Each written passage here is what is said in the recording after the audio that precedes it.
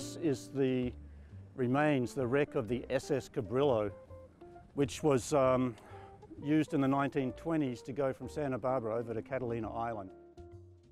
Behind here there used to be salt ponds, Cargill salt, and in the 1990s the government bought all this land back, and these levees had breaks put in them so that the water could come and flush. And it's all been restored, to its former glory.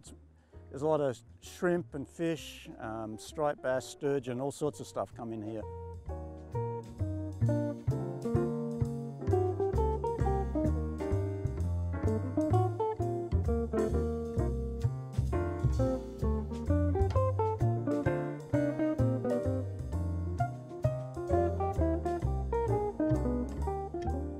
And imagine people coming up from San Francisco, and staying here and hunting.